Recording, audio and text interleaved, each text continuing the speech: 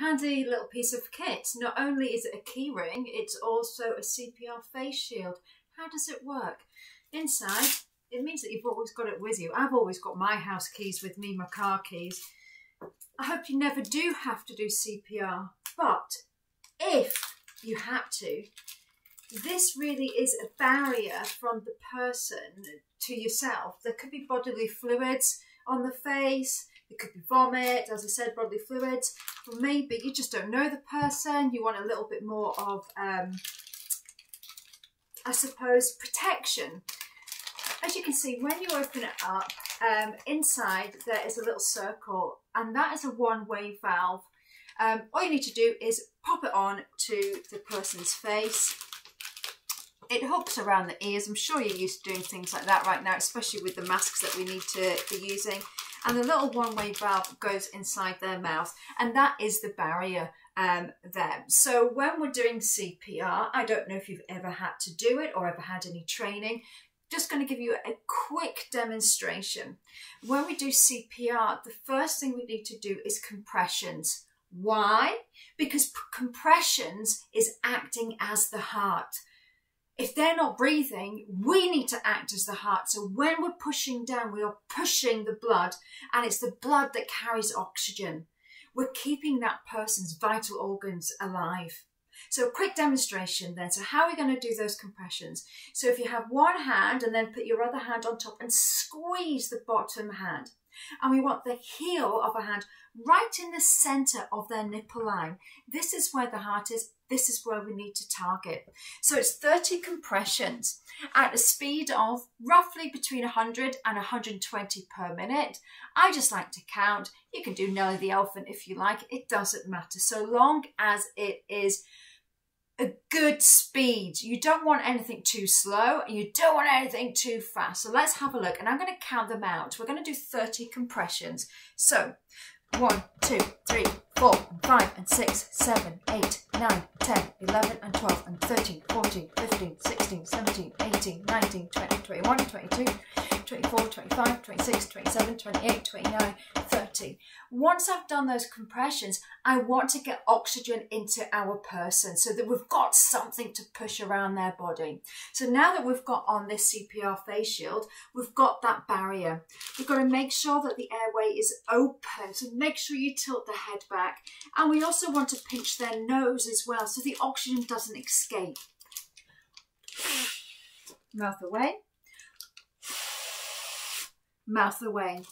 Now that I've got the oxygen in, I want to push the oxygen around the body again. So we just repeat 30 and 2, 30 and 2. That is what we're trained to do.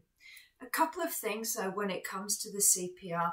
You'll notice that when I'm pushing down, we're pushing down to target the heart. It's around about 2 to 3 inches, but it's also just as important to come back up again, okay? So I'll give you a couple of examples how not to do it. So when we're pushing down, we push down, but we don't want to stay down. We don't want to continue, just keep pushing because we're not acting as the heart effectively. We also don't want to do too fast either, because that is, one, going to tire you out extremely quickly, and two, it's not going to be as effective as we want to. So good CPR is what we're looking for. So just a little recap then. Heel of the hand right between the nipple line. Make sure you're squeezing that bottom hand. The heart is below the heel of our hand. So we've got to make sure that we're pushing that blood which carries oxygen around the body. Notice how my arms are real nice and straight. We don't want any bend either. A good thing, well, one way I sort of talk to people how to do it to get that hand position. If you think that your shoulders are over your wrists, that's number one. And number two, imagine you had a snotty nose. If the snot was dripping on the person, that's not good. So we want to get over the person so that if our nose was drippy, it's dripping away from the person. And that's a real good tip to know that you are over the person's body correctly. And we're going to target that person's heart. So let's do it one more time. 30 compressions. So 1 and 2 and 3 and 4 and 5 and 6 and 7 and 8 and 9 and 10, 11 and 12 and 13, 14, 15, 16, 17, 18, 19, 20, 21, 22, 23, 24, 26, 27, 28, 29, 30. Now remember, we're going to give those 2 breaths. We've got on this little pocket mask. It's got a one-way valve in it, and you don't have to put your mouth onto theirs. So make sure the airway is open and pinch the nose. Mouth away. Mouth away. And you would just continue. The most important thing as well is make sure that you've called 999. You've got emergency services on their way. And you continue 30 and 2, 30 and 2 until the paramedics arrive, or a first responder, or maybe a doctor. Regardless, you'll be surprised by what you can do. I'm Sarah, and I'm owner and trainer of First Aid at Work Aberdeen, Aberdeenshire, in partnership with Mini First Aid. So I hope you never have to use this handy little pocket mask. I've always got mine with me, just in case.